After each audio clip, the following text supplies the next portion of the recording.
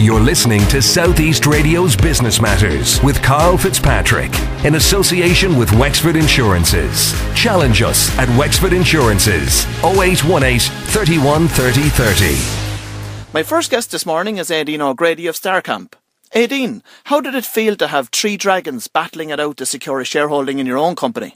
Absolutely super. As you can imagine, you go into the den and you really don't know what to expect, you know. You do go in there with, I suppose, expectations and hopes of dragons wanting to invest, but you don't know, you know, you really don't know if they're going to have an interest in you at all or not. So I was absolutely thrilled and astounded by having three of them making me offers, you know. It was a good day, so it was. And before you went into the den, did you have any dragon in mind to invest in your particular business?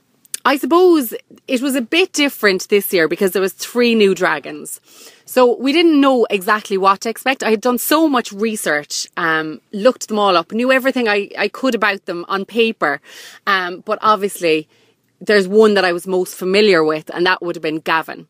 So I suppose knowing Gavin's way, the way he works, you know, I suppose I would have had my eye on him a little bit more. Yeah, I would have. What would Gavin have needed to have done for you to have chosen him? You know what, I did take that time out and go to the back of the room, you know, where they actually kind of say, if you want to, you know, think about it, 18. And I was like, okay, I'll think about it. And I actually did need that time to think about it because I was considering all options. But I suppose what stuck in my head was that I think 3 times, what they don't show you, you know, it's obviously, we're in there an hour, it's cut down to 10 minutes. So I may have asked Gavin 2 or 3 times, would he negotiate, would he drop the percentage? And he was so stuck. There was no way he was going for it, no way. And I suppose when I heard that, I kind of went, oh, if he's going to be that stickly with me now, what'll it be like in business with him, you know? So yeah, it was unfortunate he didn't come down. Aideen, I know that the den itself was recorded back at the start of January. Have the contracts been signed between yourself and Peter at this point? They have, Karl, signed, sealed and delivered. You know, it takes a little bit of time, but yeah, it is all done. As I say, you have to keep it all under wraps for so long and you have to bite your tongue, which is very hard. It was recorded the first week of January. So yeah, 2.5 months. All is done and everything is absolutely wonderful. You know, Peter's been a great support and he's always there on the other end of the phone. So it's great. And what value are you looking to get from Peter in the future, apart from, of course, his €30,000 investment? Look, he's a very he's a very, very professional, well-respected, successful businessman. And, you know, I love to surround myself with those kind of people. And he is one, you know, so it's great to have somebody that I can call on and, you know, bounce things off and get ideas from and that, you know, so that'll always stand to me. When did the initial idea come to mind for you to go on the Dragons then to promote Starcamp? That's a very good question, Karl. And the honest answer, I suppose I watched it every year and loved it. Even before I came to Ireland, I loved the show. But it actually dawned on me in November when I was in Las Vegas in a bar. And I was kind of thinking, you know, I'm always thinking about my business, always thinking about it. It's my baby. So, for some reason, that was how I struck gold in Vegas. You're married with 2 kids. How do you balance work-life? I suppose, you know, I love my job, so it's easy. You know, it's easy to think about it all day and all night and whatever. But I suppose I am the type of person too, though, that when I'm at work, I'm at work. And when I'm at home, I'm at home. And you know what? I adore both. It's great. But my babies are my babies and there's nothing like being a mama. So for those that haven't seen Dragons then over the last couple of weeks, tell our listeners exactly what Starcamp is all about, please. Starcamp, basically I've been running Starcamp since 2007. 2008 we ran our first summer camps. So what we do is we run children's camps for kids aged about 4 to 12, primary school children. And it's singing, dancing and acting camps. But its primary ethos and the honest reason for its inception is to instill confidence and self-esteem in children. And that is what we do best. Where did the original concept for that business come from? You know what, Karl? It's actually been building for years and years. I mean, I was very lucky myself to have gone to stage school from a very young age, and I know how much it stood to me in life. So I suppose the concept has been there for a long time. I actually had the idea going back to 2002.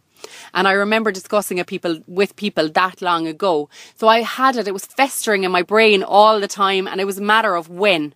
So luckily I plucked up the courage to actually do it, and go and give it my whole time and my whole heart. And it's just paying off. It's a wonderful business, and it's full of wonderful people, and it's all about positivity, and we're surrounded by so much of it there that it's just flying. I know that the camps themselves are aimed at primary school kids. What's the mix between boys and girls? It's about 70-30, but it's definitely growing. Some camps now, in saying that, are 50-50, depending on the location and that. But there's definitely every year there's more and more boys going, and we're very conscious of keeping it very cool and hip for the boys. So, everything that we do, whether it's the hip hop dancing or the acting scenes or whatever, it's very much aimed at boys as well as girls. I suppose going back 10 or 15 years ago, it would have been predominantly girls attending these camps, but the likes of the X Factor and other shows like it must have had a serious influence over the years, had it? That's right, Karl, most definitely. I mean, boys would have found it, very uncool going back to do dancing or, acting or anything like that. That's apparently the way it was. But now you have diversity, you've Justin Bieber, you've One Direction, singing, dancing, you've acting. Boys are more into it than girls these days. It's absolutely gas, and it is brilliant for them. Our listeners are probably wondering, before you set up the business itself, what were you doing? What was going on in your own career? Well, I suppose going back to when I left school, I was always involved in performance of some sort, loved music. So I suppose when I went to Dublin, went to Dublin after leaving school, and I stayed in the music business. I was involved with bands, managing bands, organising musical events. I worked with Hot Press magazine for a while because I loved that side of it. Stayed in publishing then for a couple of years. I had my own publishing business then for a little while. I ran a women's magazine called IQ. So it's always been kind of, the media or performance of some sort, Okay, I'd like to go back and talk a little bit more about the Dragons Den at this stage. Your reason for going on to the Den itself was to get an investment of €30,000 with a view to giving away as little equity as possible, which you certainly achieved by just giving away 5%. What did you want that €30,000 for? This year we're launching the franchises. So we're doing stage school franchises and party franchises. But we're also going to run the parties from in-house also. So the franchises are going to be a fantastic side of the business. We're really, really excited about that. There are so many unemployed people in this country at the moment, Karl, across Ireland, who are extremely talented, hardworking, and just the opportunities aren't there for them. So we're looking for people across the country. Now, we do have limited numbers, and you have to be the right individual, but people who have experience in performance, who understand the performing arena or parties and children, and who actually, if there's any people out there listening, come to us. We have finance in place for the right people, and we will give you all the support and tools that you need to run a successful business. For those that wouldn't understand anything about franchising, can you provide our listeners with some information about what a franchise is and how it works? Yeah, basically, Karl, a franchise is... Look, Starcamp is a known brand across Ireland. We're a performing network. We've been around for 5 years. We've had thousands of children through our hands.